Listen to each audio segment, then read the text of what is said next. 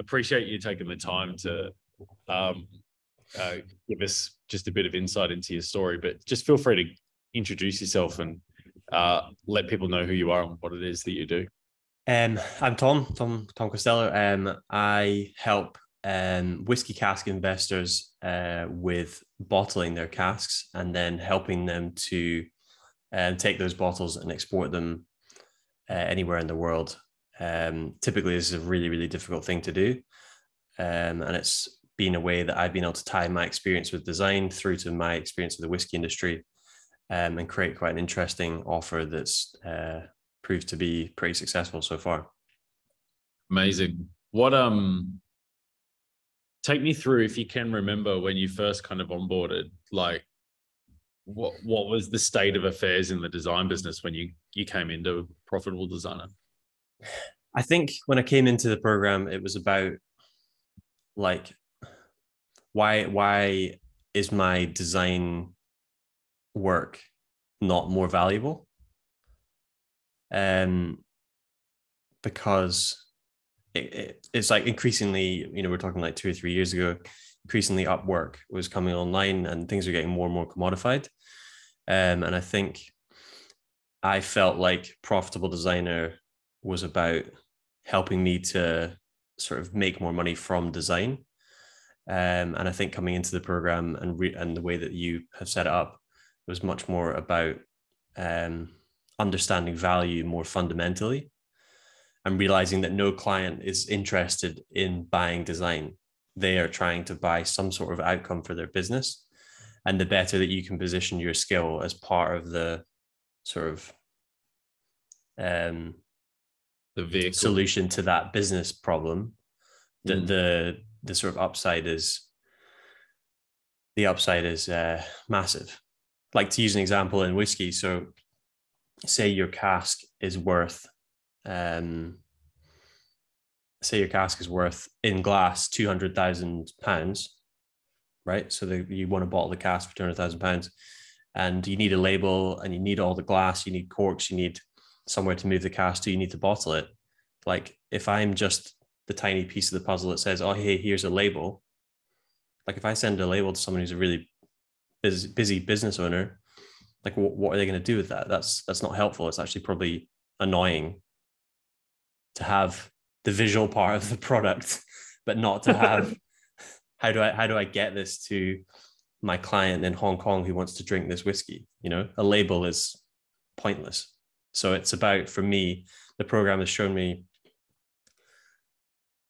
where you can leverage design as a part of a process to solve a specific business problem for your target client. And I think for me, going through the program has been finding that very, very specific category of client and actually spending quite a lot of time to understand what their problem is outside of design and whether I can solve those problems as well. And it's probably just about networking and connecting people.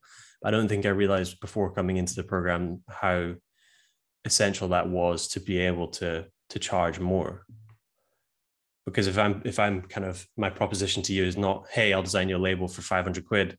It's, hey, how about I help you unlock that £200,000 worth of value that's sitting in your cask?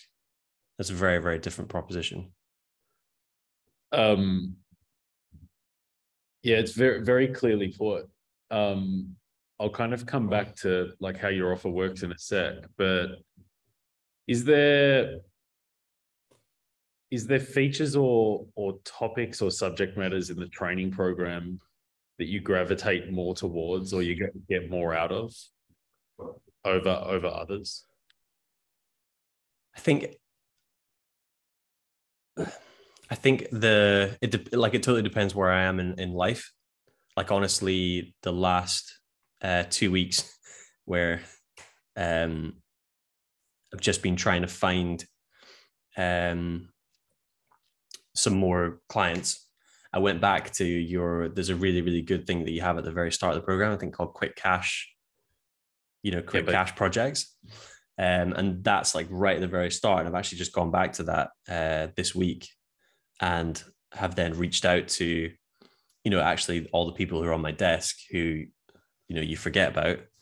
And I've just kicked on those conversations again, and it's led to some great meetings and calls already within 3 or 4 days of doing that. So that's been great to have the program to lean back on when specific life events happen, or you need to find those quick projects.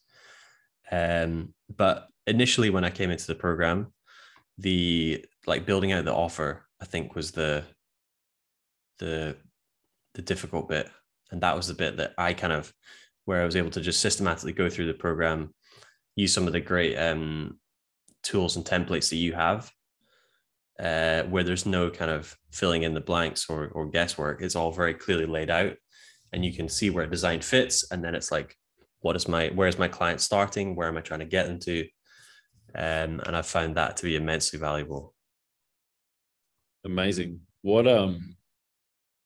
What's the biggest aha moment that you've had? I think there's two. There was one, the main one is no one wants to buy design unless you're an artist. No one wants to pay for graphic design services, branding services, even interior design services. What they want is some sort of outcome, either for their life, like socially, or they want some sort of outcome for their business. And I think that's been the biggest aha moment. Take me through, you posted in the group like a few weeks ago, I think it was just before the new addition to the family, but you closed like a 12K project. Like, what's the mechanics that allows you to get a result like that when, maybe before coming into the training program, you were kind of busy 500 or £1,000 projects? Like, can you talk maybe about the differences in how much more work you're doing and like how like intellectual property or like your knowledge or your consulting ability or your networking ability kind of impacts the price tag?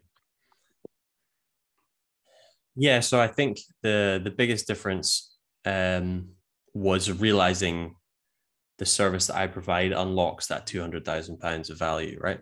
So 12K in relation to that potential value of the product in bottle. So the whiskey being bottled, it makes that 12K seems very, very small. And then as part of that offer, I was able to use some of the stuff we've already talked about. So actually just connecting, these people who are cask investors are wealthy individuals who have their own businesses. They may be entrepreneurs. They don't have time to find printers, paper suppliers. Where do I get glass from? How do I even move my cask across Scotland? And so tying all those pieces together for them in the background, I found to be hugely valuable. And that's how I've been able to charge that much more for this type of project. And I think that's just the beginning as well, where I've already found there's other areas that you could tie into that,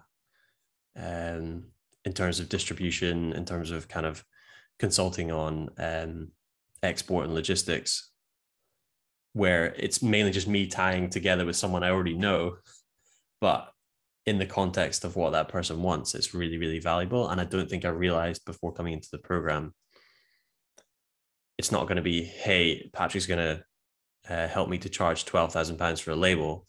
It's much more about, I'll design a label as part of this wider project.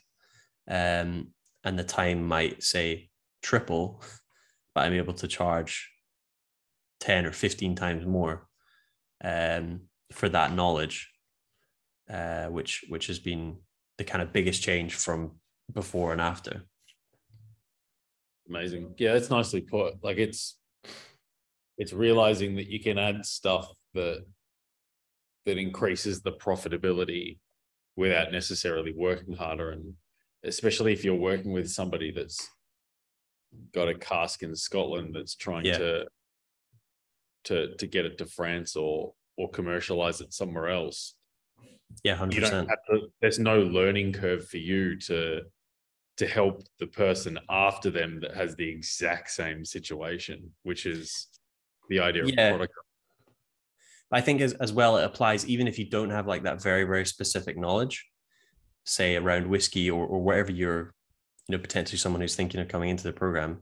It's like, would you be prepared on behalf of a business owner to find out the solutions to those problems, even if you don't know? Because that in itself is immensely valuable, especially coming from sort of behind the design curtain. I think I massively underestimated. I know not a lot of other people in the program have underestimated the stuff that they just take for granted. If you've been in sales your whole life, you've never thought about all of these things, printing, logistics, design, what type of software to use. Like all of these things are really, really valuable when put across in the right way. Really well put together, mate. Like it seems like especially when you're presenting a business case, it becomes so much easier because it's like it's your price tag is like a reflection of the business opportunity, and the consulting and the stuff outside of design mitigates the risk of or increases the certainty that they're going to get their outcome, which is probably why you speak about it so confidently. What I think so, because I was just going to give an example you gave to me when you were coming into when I was coming into the program, which was like, if someone comes to you with an idea, so you're like an industrial designer, if someone comes to you with an idea for, I don't know, say this coffee cup, and you're like, oh, your response to that person was, cool, I know how we can get that into Walmart and sell hundreds of thousands of them. And my initial response coming into the program would be like, oh yeah, cool, I'll create you an amazing design proposal and a render and all the rest of it. Whereas actually that entrepreneur, they just want to know, how do I monetize that design? I need the design, but how do I actually monetize it? Yeah. That took me a while to figure out as well. But that's the thing. You study design for I studied for 4 years, and then I worked in in a company for like 5 or 6 years, and you just focus solely on design, so you don't think about what it means. Yeah, totally. What so now that you've got this like new perspective, how does it change your outlook around like what's possible moving forwards? I think so. I had a call in July, and it's not landed yet, but it was on the call prior to even sending out a proposal. The guy was saying, look, I need everything. I need a new brand. I need a new website. I need bottling. Like I need not just the cask bottling services, but I need kind of branding services. I need all this stuff for my business. And I think on that call, I was just able to say, look, would you be prepared to pay upwards of 50K to solve this problem? And the guy was like, yeah, that sounds about right. So I've realized perhaps I'm not going to do all of those elements, but I'd definitely be able to bring them together for 50K plus, and realizing that the sky's the limit once you sort of realize that you're a problem solver, not a designer. Yeah. And like you were saying as well, almost like a business consultant. But coming from the product side rather than coming from the sales side. Yeah. How many 50K engagements would you need a year to hit your goals? I think for the amount of work involved, yeah, probably 3. Yeah, and that would be a very, very straightforward life. Yeah. So we're still on the journey. I think the consistency in terms of some of the other elements in the course, like the more I would say the more advanced stuff, I'm still playing with and still pushing on with. But you know, it's having the picture of what the jigsaw looks like. Yeah. Just makes it so much easier. And I know what to do. I just go onto the wherever I am in the course, you know, pick the modules on outreach, networking. And there's a very, very specific way to do it, which I've seen work in the past. And it's just about keeping that consistency to keep the leads coming in, that you have enough calls and opportunities that you don't have to say yes to the first one that comes in. And that's what I'm excited about for the rest of the year.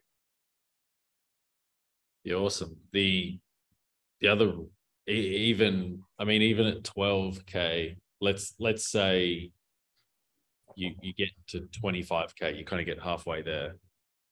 The amount of damage you can do from a marketing engine standpoint when you can now afford to allocate £1,500 to somebody to go out there and sift the internet and find every opportunity is like catastrophic. So like, to be honest, at like £12,000, the economics are ridiculous. At 50, it just becomes, you could nearly advertise on billboards. You know what I mean? At 50, but not that you'd need to. But yeah, mate. Thank you, Tom. For I think all I was going to say on that point, I think that's like another thing that you talk about is like the more that you do the networking, the more that you do the posting, the content, the more you're almost building yourself as an expert. So you become the expert in your specific kind of client category, that you almost are like that billboard person. You are like, oh, who's that whiskey guy, you know? Yeah, 100%. Like, I mean, Jamie Oliver doesn't get paid for his cooking skills. He gets paid for who he is, you know? Yeah. And we can do exactly the same thing. But yeah, mate, like, thank you for taking the time to kind of offer some insight into your journey so far. And yeah, it's greatly appreciated.